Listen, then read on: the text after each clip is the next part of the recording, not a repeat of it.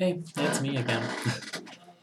So I'm in the library near my house on campus. So I'm trying to record as many videos as I can while I have decent internet to upload them. I'm just going to talk about more of the Pagan YouTube challenge questions, and hopefully I can get caught up in this video, and then I'll post one video for each question after that, and then a couple other videos here and there. So we left off with question 10. What do the moon phases mean to you?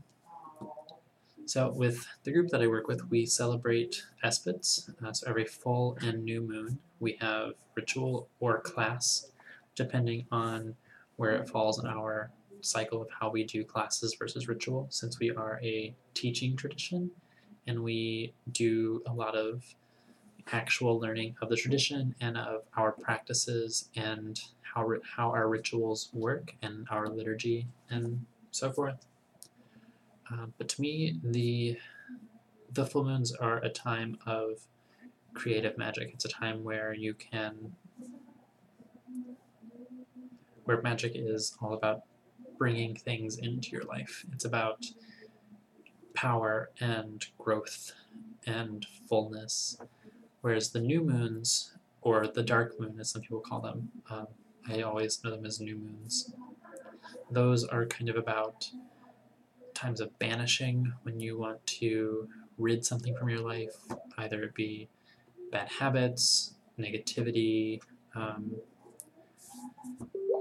stuff like that. Anything that you want to rid from your life, that would be the time to do it. So I guess that's kind of what those phases mean to me. Number 11, what does the sun mean to you? Never really thought about this one that much, though a lot of the Sabbats are based on the sun, and the Esbats are all based on the moon. The Sabbats are sun holidays. They're harvesty, like based around the movement of the sun and the movement of the year and the seasons. But to me, the sun kind of just represents part of the god, whereas the moon represents part of the goddess. So I guess it's just one form that the god can take. But I don't really have any other views beyond that. I tend to work more with darker deities, so even though I do have I believe in a duality of light and dark, it's kind of hard for me to apply more symbolism to the sun at this present moment. But I'm sure if I sat down and tried to write it out, totally could. In this moment, not the easiest thing for me to do.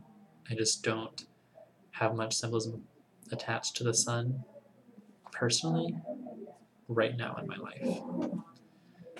And number 12, what does this time of year mean to you? So this question tends to happen in the middle of March. That's when it's supposed to happen. So right around kind of Ostara-ish. And Ostara is kind of that holiday where it's spring. Spring is here, you can see it happening, and it's beautiful.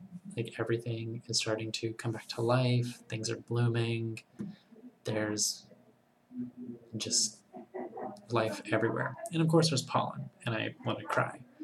But everything is so beautiful at that point. It's the time when the ground is starting to come back to life, the frosts are starting to disappear, and you can start planting and get your hands into the soil. And for me, that's a great time. I love that time of year, being able to plant things and then see them come to fruition and reap that harvest at some point. That's kind of what that part of the year means to me. It's planning for the harvest. Number 13, do you use divination, and what types? Yeah, kind of. I work with tarot and runes. I also do meditative divination with flame and water and stuff like that as well. I'm also learning osteomancy, which is bone reading, either casting bones or burning bones in fires and then reading the cracks. And so I'm currently reading a book that I'll do a review on once I'm done, called Throwing the Bones, and so far it's pretty good, so expect a review for that at some point in the future. But yeah, so I do divination, just depends on what I'm interested in at the time. Mostly it's tarot and then like osteomancy. Runes I do more for myself and less for other people, whereas with tarot I will read for other people. Number 14. What does magic, or magic with a K, mean to you? So I kind of look at this differently because I know some people will see it as spell work and some people will see it as just general magic, which as a pagan and a Wiccan I use every time I have ritual. Magic is energy raising. It's calling the elements, calling the gods. That is all magic. Spell work, on the other hand, casting spells and stuff like that, I don't do as much. My focus in my path is more on worship of the gods. I do practice herbology, which is also magic, and I do spells occasionally, but the primary focus of my practice is worship of the deities that I work with. And so number 15, which would make me caught up, and then I can do every video after this with one topic on each video, which would be great. So number 15, which I kind of talked about, is do you perform spells on a regular basis? Not really. I do herbalism stuff and herbology on a regular basis because that is my true love in the craft, is working with herbs. So I make incenses all the time. I do teas. In fact, I sell them, and I don't have an Etsy shop at the moment, but I'll probably post something about what I sell, what I make and stuff in another video at some point. But that's kind of the only magic that I do on a regular basis is herb magic.